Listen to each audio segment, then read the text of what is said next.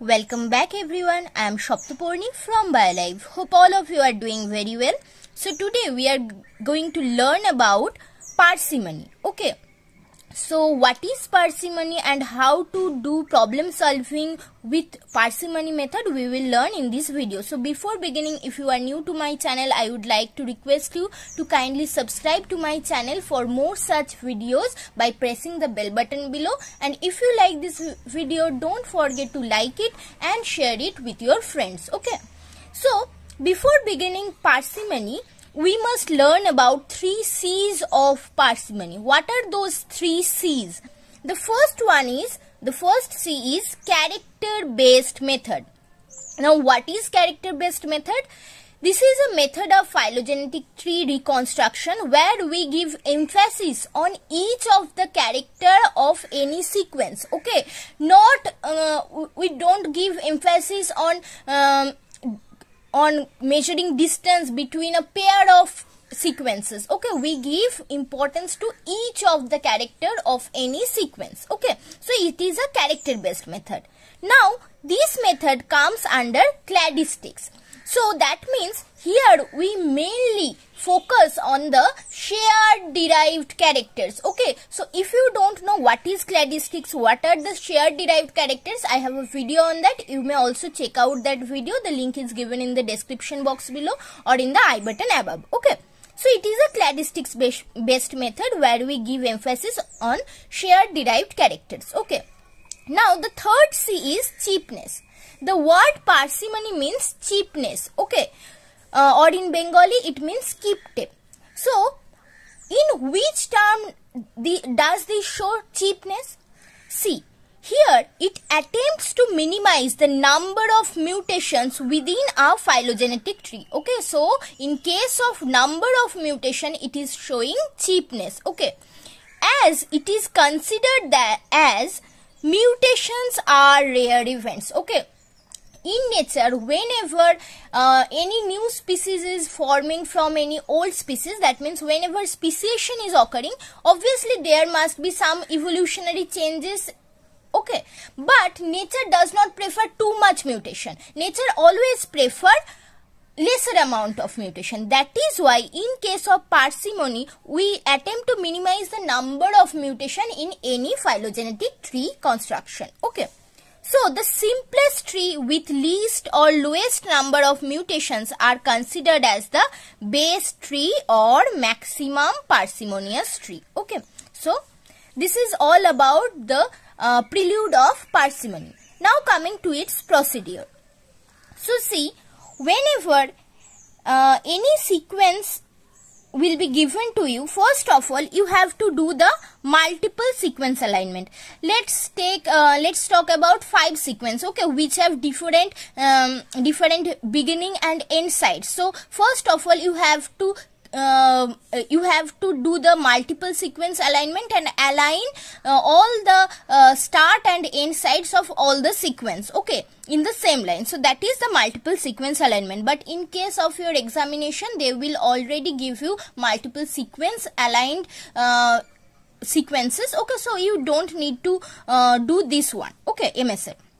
Now, if you are given a MSS sequence file or matrix, then you have to first find out what is the outgroup in that matrix. Okay, so outgroup is the most ancestral taxa. Okay, in your sequence or most ancestral sequence which looks different from all others. Okay, that is the outgroup. And next you have to find out the informative sites. So what are informative sites? Informative sites are those sites which have at least 2 changes and each of the changes are occurring at least 2 times. Okay, so here I have given the definition of informative site. You can take a screenshot. So sites with at least 2 changes and each of which present at least 2 times are known as informative sites. Okay, so after finding out the outgroup and informative sites, then you have to construct all the possible trees, okay, or all the probable trees. Then you can go for each informative site and calculate lowest number of mutation possible for each tree. Okay, now after that you have to sum up total number of mutations for each tree, and after that you have to choose that one tree which have lowest number of mutation. Okay, and that will be your simplest tree or best tree or maximum parsimonious tree. So just now take a screenshot of this procedure and we will learn next how to apply this one in case of real problems. Okay, so going to that.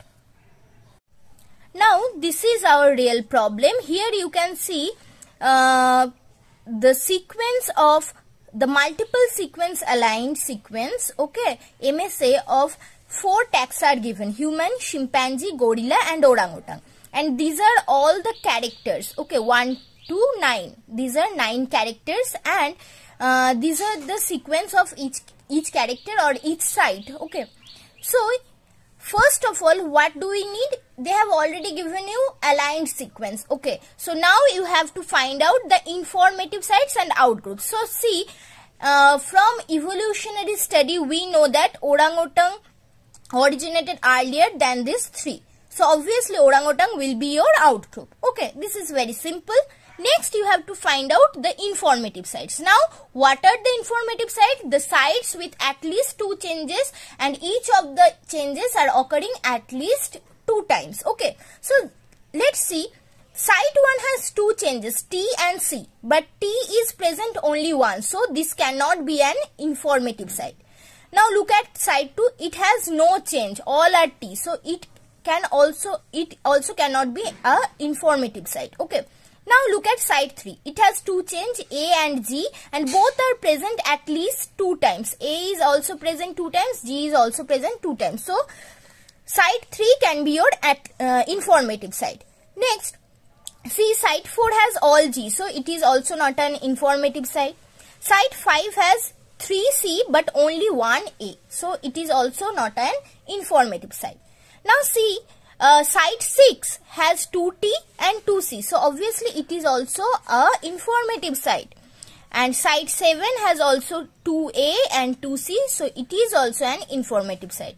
But see, site 8 has all T, all C, and site 9 has only 1 C. So these two are not informative sites. Okay, so here you can see only site 3, 6 and 7 are your informative sites. So site 3, 6 and 7 are your informative sites. Okay, now construct our second or our third step was possible tree construction. Okay, so based on site 3 and 6 you can see that human and chimpanzee are sharing same kind of character or sharing same kind of base. So obviously human and chimpanzees should be clustered together, and as we know orangutan is our outgroup, so orangutan should be at one end. Okay, so here we have drawn orangutan at one end for each tree. Okay, as orangutan is our outgroup. Now from site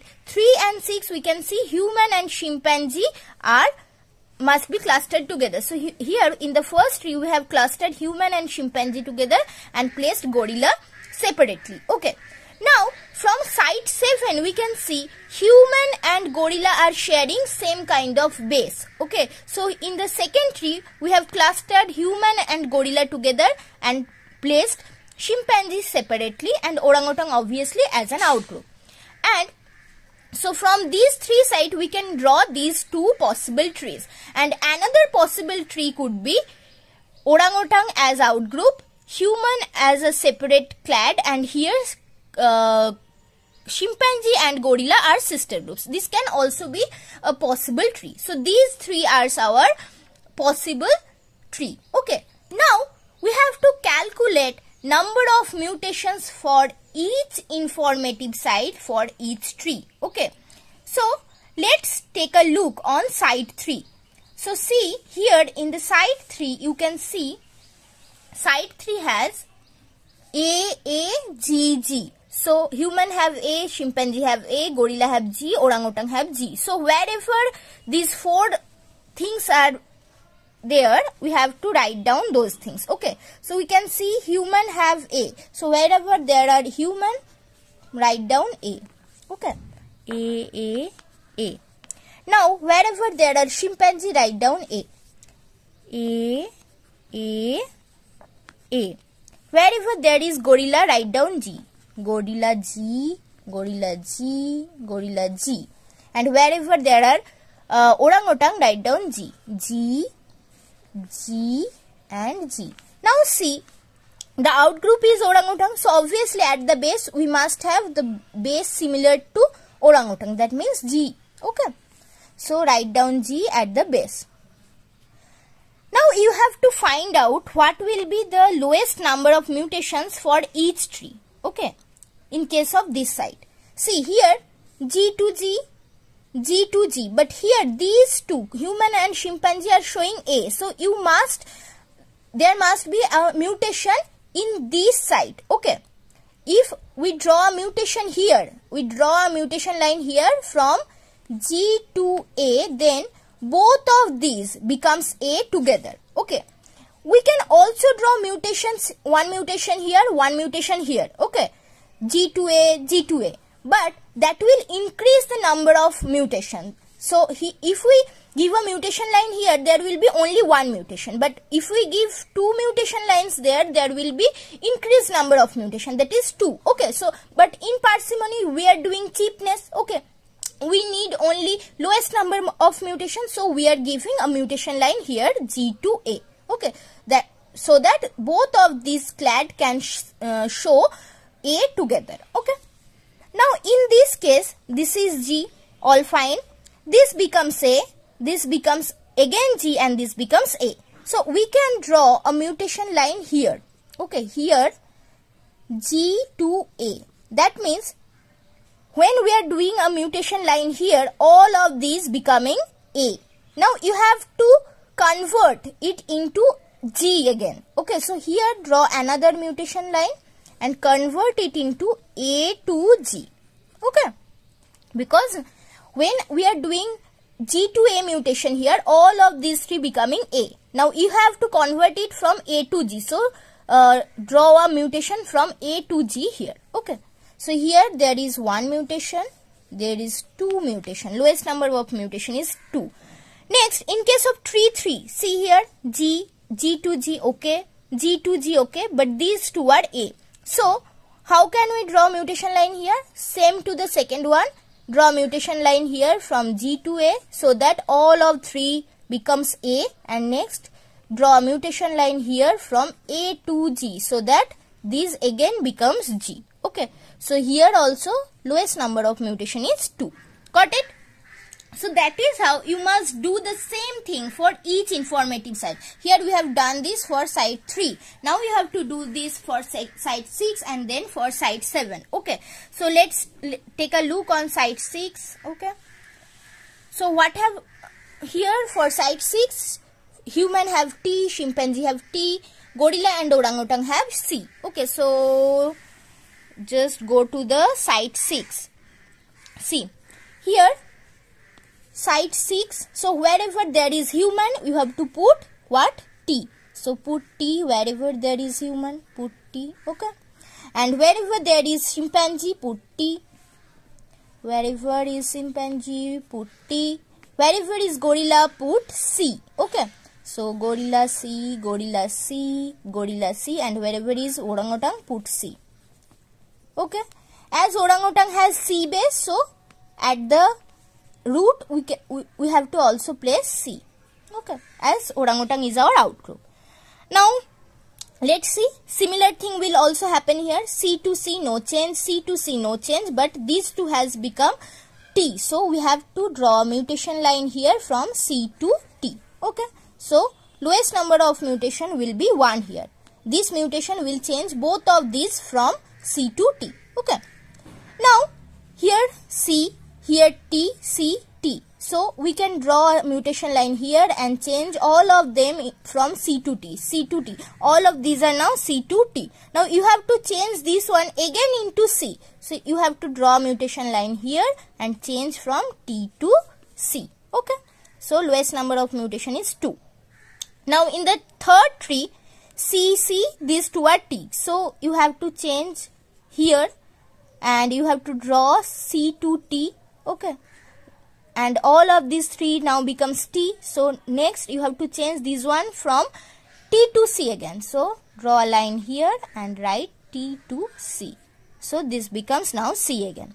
So here also 2 mutations for tree 3. Okay. Now site 6 is complete. Now go to site 7.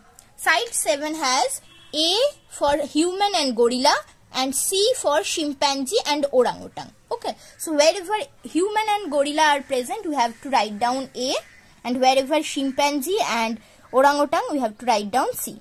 So let's take a look into the site 7.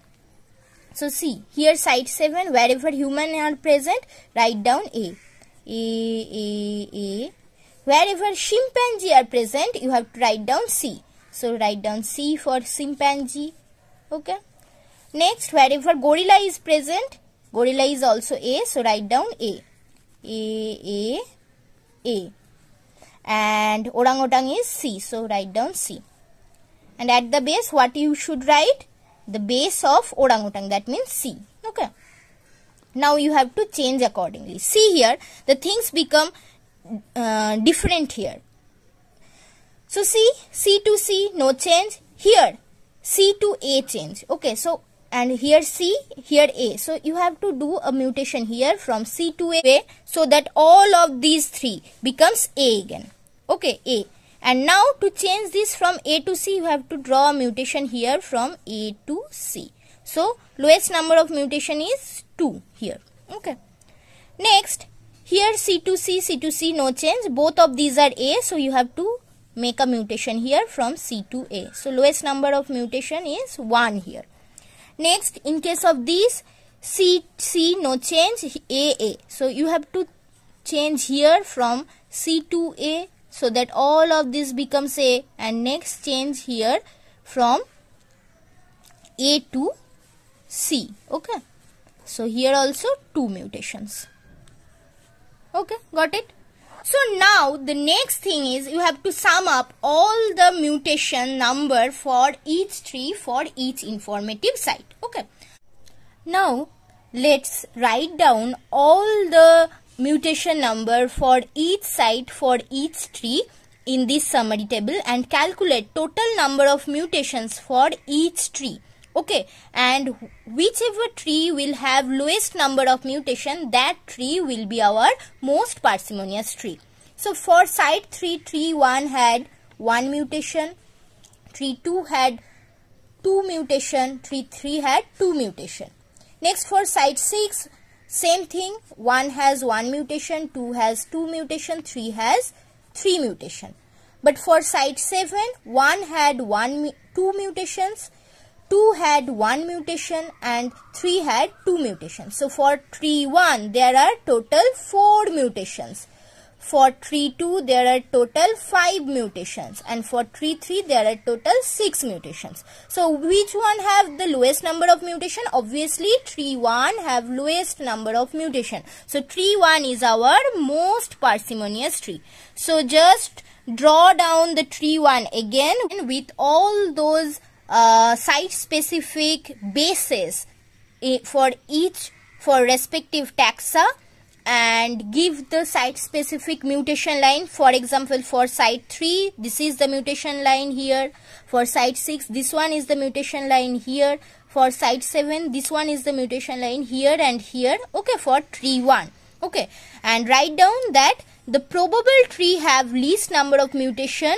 The probable tree having least number of mutation is considered as the most parsimonious tree, and here in this problem tree 1 has the lowest number of mutation, that is number 4. So the tree 1 is considered as the most parsimonious tree or the best tree. Okay, so I hope this video is now crystal clear to you. In the next video we will learn how to do the parsimony method in a next type. Okay, so for the time being, thanks for watching and happy learning.